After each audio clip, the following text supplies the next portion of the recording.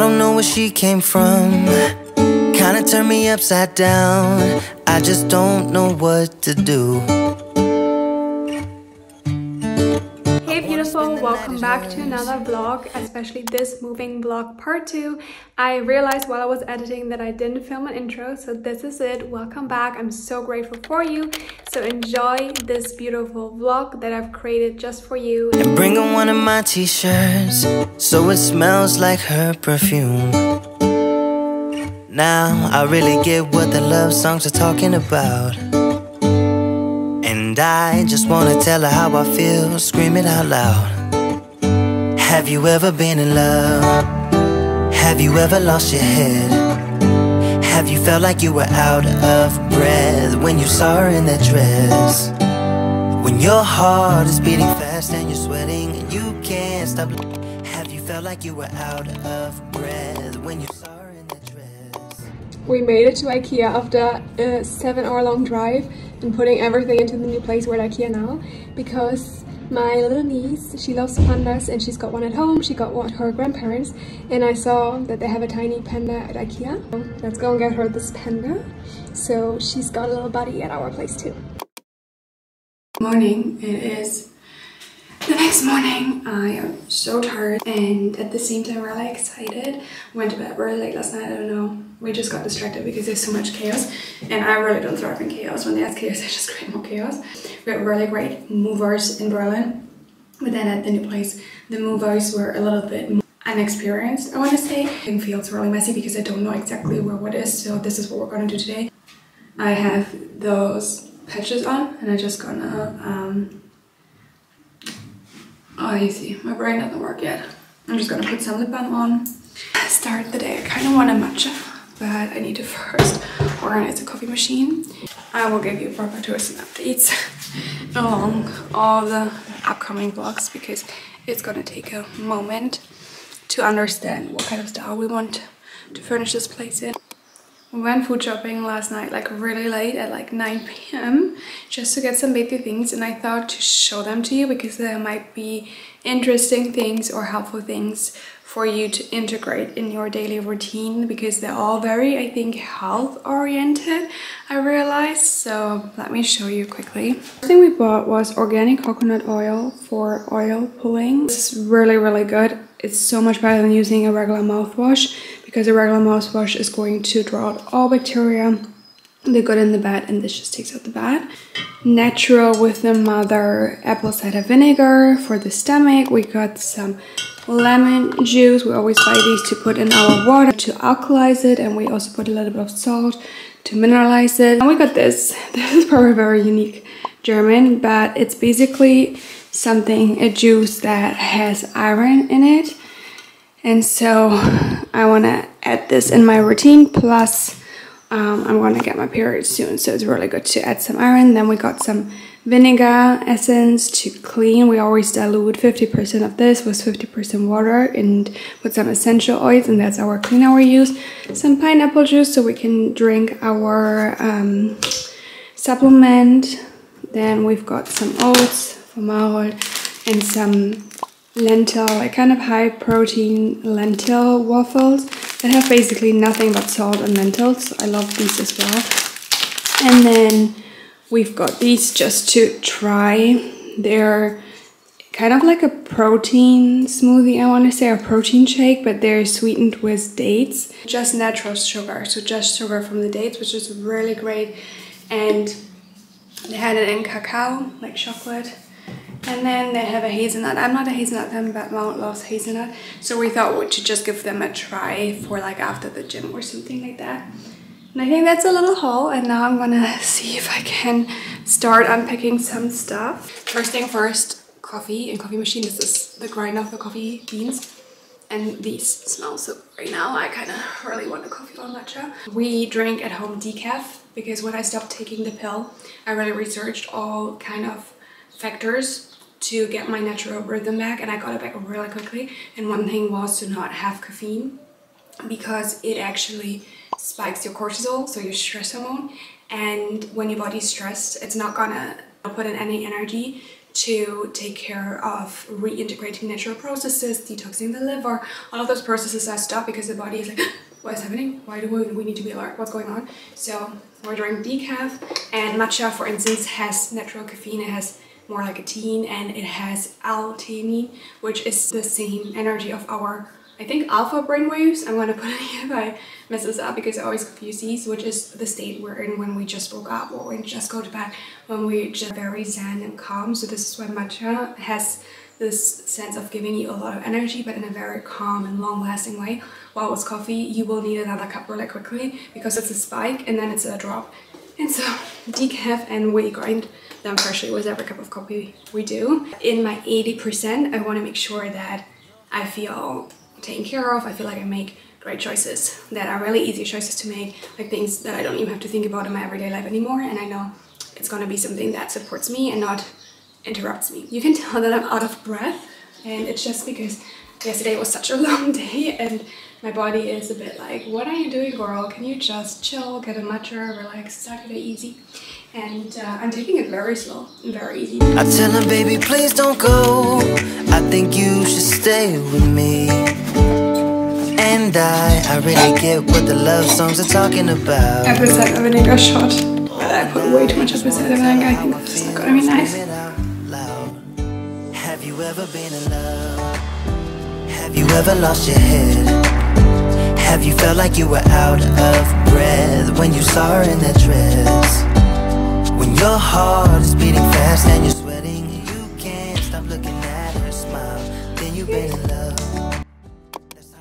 A little update, the living room so far, and look how pretty the light is that comes in here. And we're waiting for a big mirror that is gonna go here, and we need to have 2 new chairs as well. Got a little bit of decoration even up already. This is a bedroom which we're currently not really using besides to store stuff. We're sleeping on the couch because we decided to order a new bed, which is ordered but not here yet. We put the clothes that we constantly use on the rack, and you can see in the back here we've got the frames that we didn't put up yet, and we have weights and like gym stuff here, lamps that we're not sure whether we're gonna put them up on here or not because they're hanging and the ceiling is not that high compared to our apartment in Berlin. Stuff that we don't have storage for yet because we still need to order a big closet, but it's all kind of organized. We just need to press buy. What I really love about this place is the big windows, which is not quite easy to find here. And I'm gonna put some pillows on here, and then it's a nice reading spot, a little bag that you can fold for the train, for the commute from Malmesbury. And that's the bedroom situation, our storage, until we've got the bed, mattress. The mattress we actually got. We've got the mattress already, but until we've got the bed, we're gonna put the closet over there, and then we're gonna just put in a bed and a little side table, put the pillows on the bench in front of the window. And that's it for this room. From the bedroom, you have this little entryway, which I prefer so much over this long hallway we had. This is the front door, bathroom, over there, the little panda we bought. And then let me just give you a quick update of the kitchen, because we don't have a kitchen yet, but I made it as cozy as we can. So we've got the dishes, a lot of storage. This is basically our kitchen right now because we have the kitchen machine, the coffee machine, the fridge, and this is just a tray because we want to put a little bar here to work, and also when we do stuff in the kitchen. And I love this view, and from here you can get to the balcony. This is our little kitchen. Add a little touch of Berlin. This is a picture of Berlin. And this is it. I think it's quite cute. Good morning and welcome back. We're already in our new place, as you might can see in the background, and I love our bathroom tiles, and something really exciting just happened, which is that a mirror that I ordered arrived. It's a massive mirror and they didn't give me time to check if it was alright or if it was broken because I dropped it already in the stairway. I don't know, it's like horizontal, I need to go up and I don't think I can do it by myself, but I'm gonna check because I am impatient like that and do it myself kind of goal. Really excited to check, and I thought I'd take you along because as the weeks progress you will see more and more new home updates, and I always love those myself and be inspired to make a place more cozy and aesthetic and beautiful, so I will take you along the journey with me. And so I'm just put myself a little bit together. I felt so tired this morning. The morning didn't start like planned and I thought, okay, I need to get myself a matcha. I need to put myself together but still feel cozy. So I'm wearing this really cozy jumper, but I'm wearing like dressy pants. Let's go make a matcha and then check on the mirror. I've got my little matcha station. I think it's so cute. So got the coffee machine. We've got it on this old sideboard because we don't have the kitchen yet, but how cute is this little matcha moment? I just don't know what to do. I wanna spend the night at hers and bring her one of my t-shirts so it smells like her perfume. Now I really get what the love songs are talking about, and I just wanna tell her how I feel, scream it out loud. Have you ever been in love? Have you ever lost your head? Have you felt like you were out of breath when you saw her in that dress? When your heart is beating fast and you're sweating and you can't stop looking at her smile, then you've been in love. That's how you know you've been in love. This is my favorite new matcha cup. Actually for like the matcha therapies it makes sense because you can actually see that I'm drinking matcha. And I've got my milk, and this is like the best part. Look how pretty. Oh. This literally makes me so happy, which is a good thing because it's all the small moments in life that create life, right? But this does not make you happy. This is so pretty. I'm so excited to try this, but I'm gonna put a little bit of agave in it to make it a little bit more sweet. This is risky business because I'm really always spilling my drinks. Okay, we've got the living room so far. And this is the big mirror. First things first, let's take a sip of the matcha. This one somehow is better even than usual, but maybe because I'm tired today, it's just nice to have a drink. And the way she always dances when she thinks nobody sees, and when she's gonna miss her so, I tell her, baby, please don't go. Okay, I had to put the hair up and probably I need to take the jumper off because I'm getting really warm. And I need a little bit more energy for this. This is so hard. Who would have known that it's so hard to unpack this? Scream it out loud. Have you ever been in love? Have you ever lost your head? Have you felt like you were out of breath when you saw her in that dress? When your heart... A little update. There's just no way I'm gonna be able to do this on my own. I mean, if it wasn't a mirror, I'd probably anyways try to do it. But it being a mirror and making it very breakable, it's just kind of a no. So I'm gonna go back to work and patiently wait for my husband to come home to help me. Looking at her smile, then you've been in love. That's how you know you've been in love.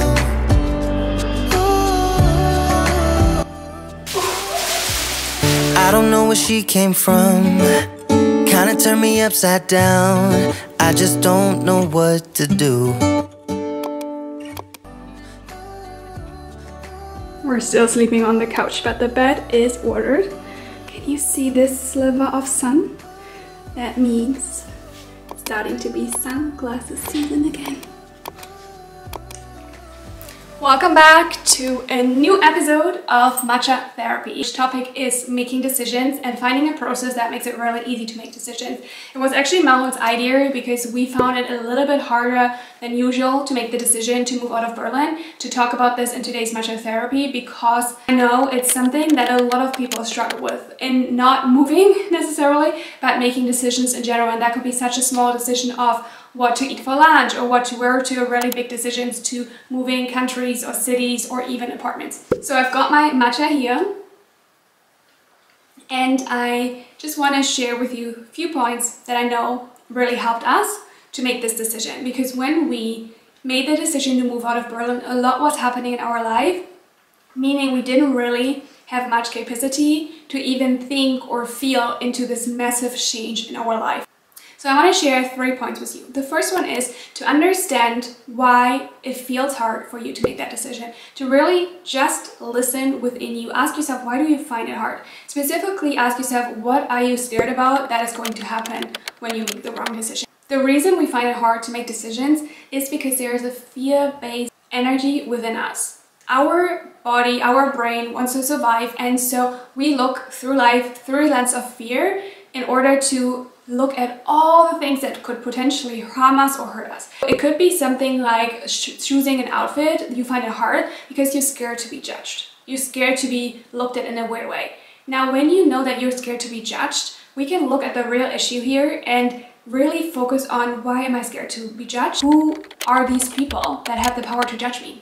But if it's something more big, like moving across countries or cities, it could be the fear of not being happy in the future or not being as happy as we're now. Which brings me to point number 2. We cannot predict happiness, and we cannot know what is going to make us happy in the future. We can have an idea, but that does not make it true.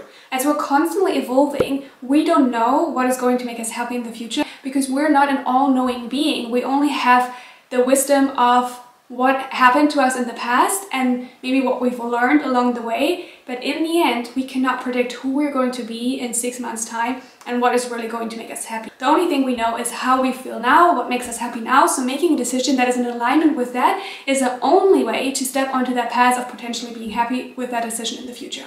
Now, the third point is more a process. Asking yourself, what is the worst case scenario? Like, what is the worst that could happen when I make this decision? So that's the key, that's the core, is if the worst case scenario would take place, can I deal with it? Can I find a solution? Emotionally, physically, mentally, can I deal with that scenario? Because if the answer is yes, there's nothing for you to lose. But you're thinking about this decision for a reason, right? This decision is a nudge. It's an intuitive nudge. It's an opportunity. It's a potential for a new, different kind of future or a new beginning. So it's there for a reason. And if you then can deal with the worst case scenario, nothing can stop you, really. Then the second question in this third point is, what is the best that could happen? Does that excite you? Does that make you feel calm, collected, excited, happy? Feel into those emotions now. Because even if you make a list of all the good aspects and all the negative aspects, in the end, we are emotional beings. And it's the emotion that is going to decide whether that decision was a great decision for us or whether it's not a great decision, because it could be that the path you're taking based on this decision makes so much sense, it's all logical, it's the next step. Maybe you are wanting to, that's a really good example, maybe you are wanting to be promoted in your job. I used to work in fashion and we had amazing designers, and the thing is that when they grew and then when they would get promoted, they suddenly would become managers, and that wasn't what they were passionate about. So logical, it would make sense for them to step up to take that promotion, right? But emotionally it didn't, because they would stop doing what they loved. So logic is something we can bring into decision making, but it's never really going to feel satisfying or true to what this decision is going to give. So just to summarize, what will help us to make decisions more effortlessly, more easy, more confidently is to A, understand why are we struggling to make this decision? Like, what is the fear-based story behind making that decision? Then 2 is understanding we cannot predict happiness. We can't predict happiness, so why are we trying so hard to make a decision now that is going to bring happiness to us in the future when we don't know what is going to make us happy in the future? And number 3 is to check in with yourself. What is the worst that could happen and can I deal with it? And what is the best that that could happen, and does that bring me joy? Does that vision bring me joy now, right now in this moment? So I hope that really was helpful. Let me know if you want to know more about this, receive more information about this. I'm thinking of starting my podcast again at some point this year. Go into so much more detail, but with YouTube I just want to make it a really quick moment with your matcha or your coffee where you can just listen to something that inspires you, that can give you some information that might help you feel your best, be your most confident self. All the points I've shared with you will work for you, no matter whether you're more logical or whether you're more emotional driven in terms of your life, your decisions, and who you are at your core. I hope you loved this vlog. It was so much fun to film and so beautiful to document this special change in our life. We've been feeling really at home already, even though there's a lot of things that aren't ready in the apartment. Maybe this also gives you some inspiration to take that step forward, to dare to change, to listen within yourself towards the decisions that might bring you a little bit of newness into your life that you might have been scared to say yes to. So thank you so much for watching until the end. It really means the world, and it would really support my channel if you would subscribe, like, and leave a comment, and it just feels so beautiful to be on this journey with you. I see you in next week's video. Sending you so much love and light, and yeah, I see you next week. Bye! Have you ever lost your head? So it smells like her perfume.